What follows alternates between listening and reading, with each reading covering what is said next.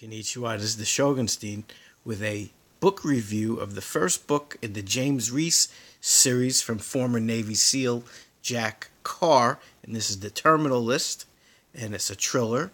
And the second book, True Believers, out in hardback right now, and they just announced the third book is coming out. Jack Carr is recently retired from the Navy SEALs, so it lends a tremendous amount of authenticity to these stories. Now, when the Shogunstein was a wee lad in high school back in the late 19, excuse me, I always was a big fan of repeating characters and series books, thrillers. I used to read those Mac Bolan books, especially when I was like a freshman in high school. But at some point when I was in high school, I found Tom Clancy and the Jack Ryan books. So I remember in high school reading Hunt for Red October, which was the first Jack Ryan book I had read. And that was my go-to thriller repeating character series for a long time, up until I just had graduated college. And I remember Dead of Honor was probably the last Jack Ryan book that I had read, and I gave up on the Jack Ryan books because I thought the end of Dead of Honor was ridiculous, where a Japanese kamikaze crashes a 747 into the Capitol. I thought that was unrealistic and could never happen, and I thought the ending was ridiculous, and that was the end of me reading Jack Ryan. Little did I know that Tom Clancy, unfortunately, was more in tune with what was going on than a lot of people, and that ending ended up being a little too realistic, as we know, with the events of 9/11. So, Jack Ryan, I had read all those books from, again, high school all the way through probably about 1995, 1996.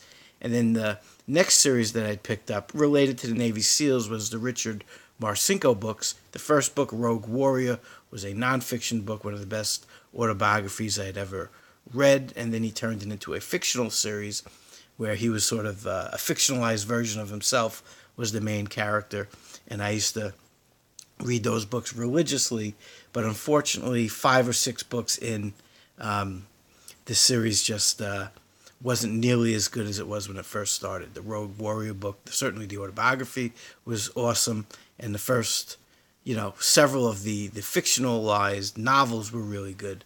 But unfortunately, that series, they changed Ghost Riders at one point, and I think it kind of went downhill from there, unfortunately. The next big series with a repeating character that I picked up was the Alex Berenson, John Wells books, which are really, really good and very topical, and I've enjoyed all the John Wells books that I've read, but I read so many of them that I needed a bit of a break from them. So I haven't read the last maybe 2 John Wells books, but I really enjoyed that character, and that was one of my favorite go-to thriller characters for a while. And then I kind of gave it a rest until one day I was at Samco Club with the 10,000 Q-tips and the $1.50 pizza and a drink, and I saw this over by the paperbacks, and I'd never heard of Jack Carr before. I didn't realize that he was a new author, and I looked onto the Amazon. I saw this book had very good reviews. I said, "I want to give a new character a try," and I'm sure glad I did.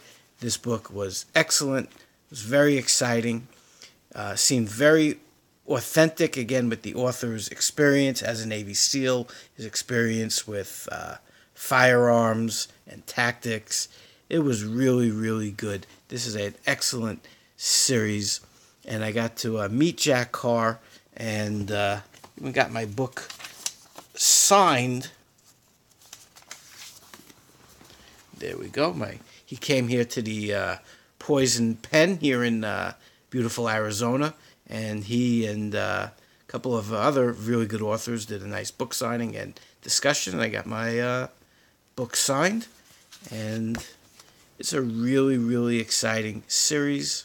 At least the first book was really, really good, and I just started the second one, and it's really good so far. The one criticism I would have of the Terminal List is, as exciting as it is, and as exciting a new character in thriller fiction Jack Reece is.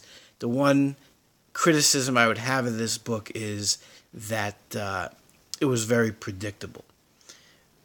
Everything I thought was going to happen happened, and there's one kind of plot twist towards the end, and I saw that coming from the beginning. And I'm not really usually good at picking up on that kind of stuff, but this one I felt was predictable. That said, it is excellent. It reads very quickly. There are some really, really cool parts. It's interesting. You're going to fly right through it. It's one of the best new series that I've read in a while. This is a great new character. Again, the one criticism I would have of the book is that it was a little bit on the predictable side.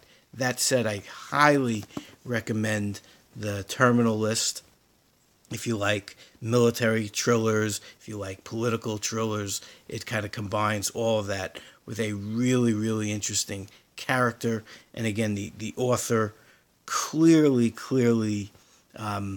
is authentic, and it's very obvious that he knows what he's talking about. He knows what he's talking about so much that there were parts of the book that were not approved by the government. So there's a couple of locations that were blacked out, and that also in the new one too, in True Believer, there's a couple things that are blacked out also. So I really recommend Terminal List. And again, I come from it from someone that likes thriller series. Again, if you like the John Wells, the Jack Ryan, those types of books, you're really gonna like this. And again, it's modern. One of the things, if you're watching the Jack Ryan TV show on the Amazon Lulu, whatever it is, the Netflix Prime, one of the things that they've had to do is sort of take the character to modern current events. So if you read the original Jack Ryan books, ones by Tom Clancy, they deal with, the Cold War, 80s, 90s stuff. So they've had to update it and make Jack Ryan, more someone from 2020. It's a great show. I enjoy it. But it's interesting that, they kind of had to make new stories out of it. What's nice about the James Reece character and Jack Carr's experience is that it's clear that this is a modern story with a modern hero based on what's going on. Obviously, the author in his life as a Navy SEAL, was on the front line of a lot of current things that are going on, and it's clear in this book. That's also why I like the John Wells books by Alex Berenson, who's a New York Times reporter. I felt those stories were very realistic also. The Mac Bolan books that I used to read when I was a kid, were cartoon. Or at one point time, I remember going to a Walden Books, way back in the late 19th, excuse me. And I remember I asked the guy at the Walden Books, where are the Mac Bolan books? And he goes, oh, you mean the stupid Rambo books? And, it was a funny line, and, I guess maybe it is a little bit of an insult, because I really did like those books when I was a kid, but they weren't very realistic at all. They were fun, but not very realistic. Terminal List, very realistic. Excellent book. I highly recommend this series. Check it out. Jack Carr, The Terminal List. James Reece is the new character. I think you'll enjoy this book very much. Shogunstein out.